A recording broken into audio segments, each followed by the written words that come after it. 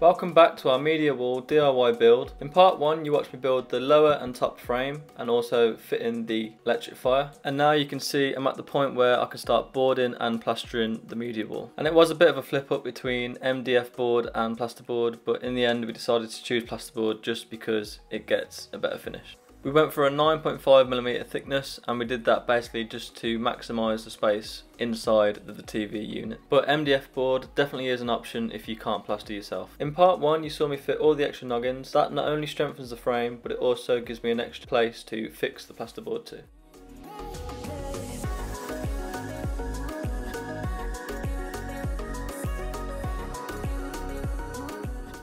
So I saw this tool in the shop as I was buying the plasterboard, and it actually works really well. A few other tools that you will need is obviously a Stanley blade, and this little edge shaver works really well too.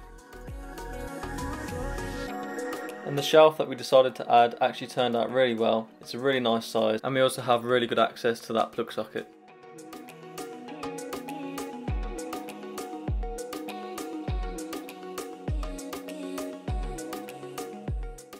This part's a little bit more exciting for us as we can actually see the media wall coming together.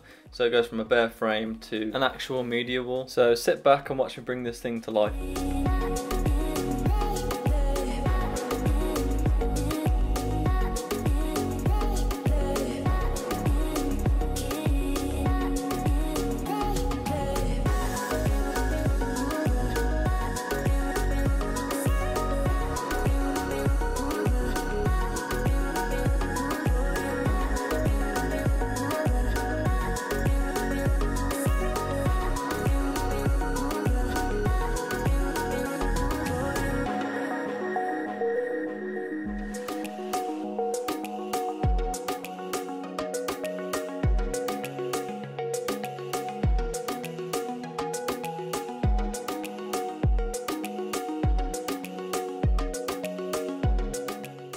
And there it is, all boarded up, and now the vision is actually coming to life.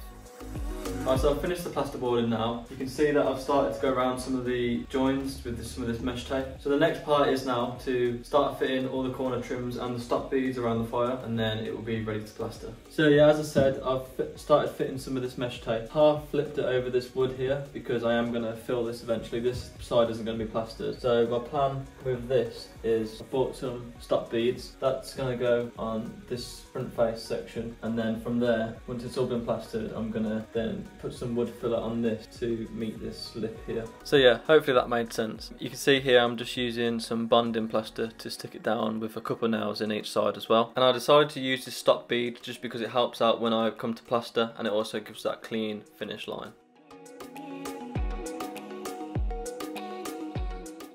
And then on every other corner I go around with this thin coat corner bead, and that'll basically give me my finish when I come to plaster. If you are wondering how to plaster, I've got a recent video on our channel, so make sure to check that out. As you can imagine, paying a plasterer wouldn't be cheap to do this, so it definitely is worth learning the skill.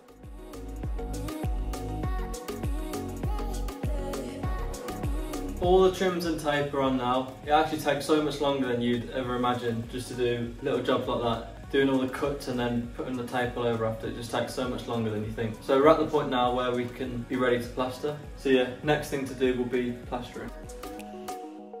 So I forgot to film the front part just because I was just so busy with it, but there is a few things worth mentioning. I went round on all the corner beads and used the mesh tape on the corner bead itself just to add extra strength. And obviously I don't mean overlapping the corner, I just mean going up to it and leaving a couple mil gap. And yeah, here you can see me using the speed skim just to flatten it all up, and then again with the trowel and some water just to get the smooth finish. And yeah, as I said, the video's on our channel if you fancy giving it a go.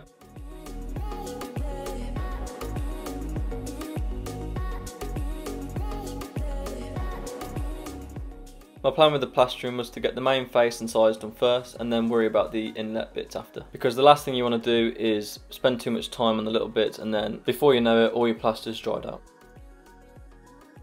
And I'm not going to lie, I did struggle on this bottom shelf. It was really awkward to get my trowel in there. I have got a smaller trowel, but it was still really awkward to do.